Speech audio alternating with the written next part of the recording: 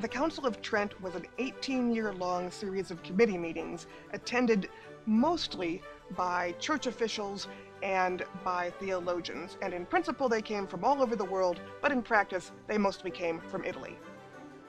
There were three major purposes for the council that Pope Paul III had called.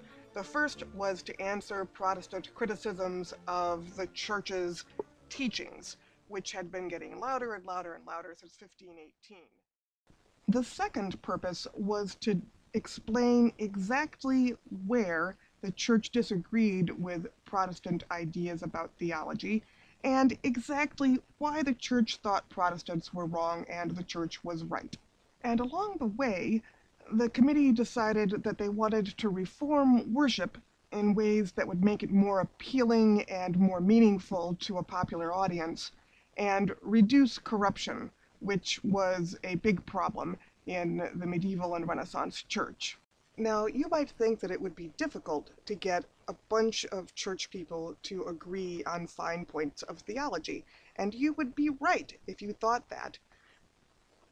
In fact, since the Council of Trent was largely made up of representatives who had studied canon law, church law, that is, an awful lot of the participants were actually lawyers, it was even harder than you might imagine to get agreement on all of these issues. In fact, it was so difficult and so contentious that two more popes, Julius III and Pius IV, had to bring in a bunch of sessions during their own reigns in order to finish the committee's business. Now, I know what you're thinking.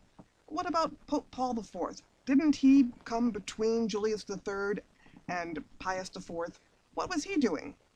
Well, the fact is that Paul IV was not exactly interested in compromise. He wasn't interested in agreeing with other people because he believed very strongly in the authority of the Pope, and he also was a huge fan of the Inquisition. In fact, when he died in 1559, the crowds in Rome were so happy that they took the statue of him in the square, put it on trial for its life, chopped off its head, and threw it into the Tiber River. So anyway, the committee meetings had to wait until after he died. He didn't actually contribute then to the Council of Trent, except in holding it up for a while. Now, there are a lot of websites that focus on the theological reforms of the Council of Trent, and not very many that I can find that talk about the social and worship reforms. So that's what I'm going to focus on here. In terms of making the worship experience more meaningful, the church decided that they wanted to enforce a policy of having more churchy-sounding music, of having lots of fancy church decorations, and of making sure that all the priests had a minimum education so that they would be able to at least teach actual Catholic doctrine, create a sermon, and understand Latin when they saw it. The council also did its best to eliminate pluralism, which was the practice of taking a bunch of different church jobs and paying somebody else half the salary to do them for you while you collected the other half for doing nothing. There was to be no buying and selling of church jobs. There was an actual stock market for church jobs. There would be no giving your church jobs to your friends and your family. And if you were creating, if you wanted your kids to be monks or nuns, you couldn't make them be monks or nuns. You had to wait until they were close to an adult. They had to make their own decision, and then there had to be a waiting period of at least a year, in some cases 3 years, before their vows could be made.